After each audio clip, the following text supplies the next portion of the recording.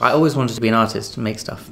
I mean, I didn't quite know exactly what I would end up doing, but I always wanted to make things.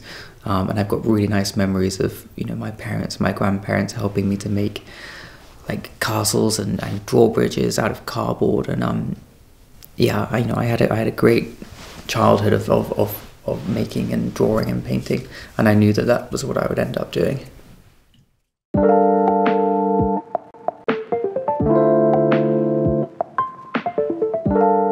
My name is Luke Edward Hall, and I'm an artist and designer and columnist, and I am the artist behind this year's English Heritage Handbook cover design. I look to the past for inspiration, but I'm really trying to kind of bring in a contemporary edge. I mean, I'm not trying to create a kind of pastiche of anything, and I'm never really sure about that kind of word nostalgia. I love looking to the past for inspiration, and then it's just about creating work that feels contemporary.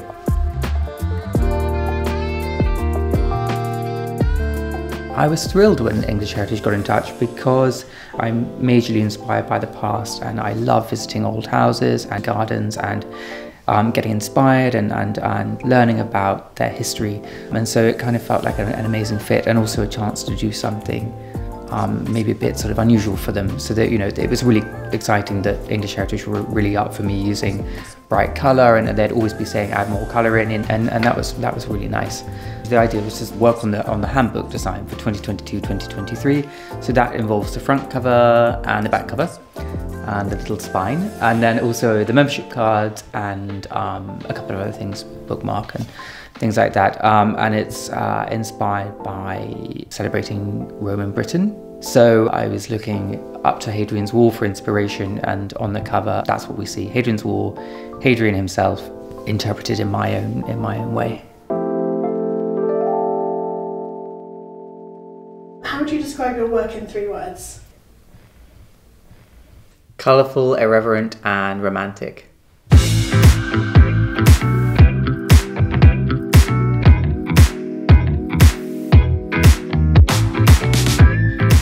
My style, I'd say, is very colourful, playful, inspired by the past, but hopefully brought up to date and made contemporary. I think there's a real kind of DIY element to it as well. Somehow it's very handmade, I suppose, because a lot of my work is based around my drawings.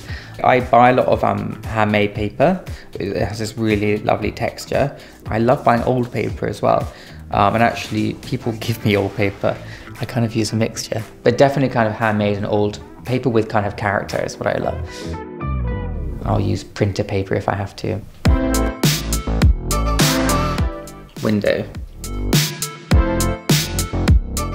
Both. Velvet. Do I have a favourite board game? Articulate. Great one. Oh, my dog. My whippet. Probably sort of 1980s English kind of pop music, like Soft Cell and New Order. I love music, but I can't play anything, and I've gone through, I played the keyboard, I played the piano, played the guitar like really badly when I was younger, and I can't do it, and I wish I could.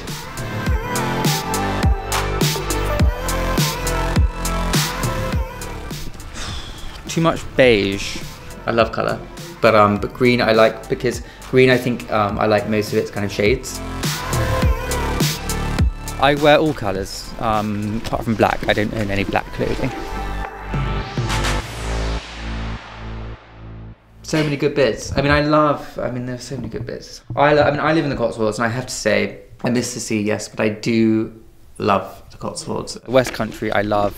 I love Dorset, Devon, Cornwall. All the villages, so beautiful. There are so many amazing houses to visit, amazing gardens. The food is great here, and I love London. So, yeah, too hard to choose. I mean, I think with all projects, because I work across a broad range of subjects, disciplines, all projects usually begin with research. So that's going into my library of books. I have some books here, a lot of books at home as well. Old magazines, and you know, I often do research online, looking through museum collections as well. I mean, what's really great about a lot of our museums is that you can view their entire collections online.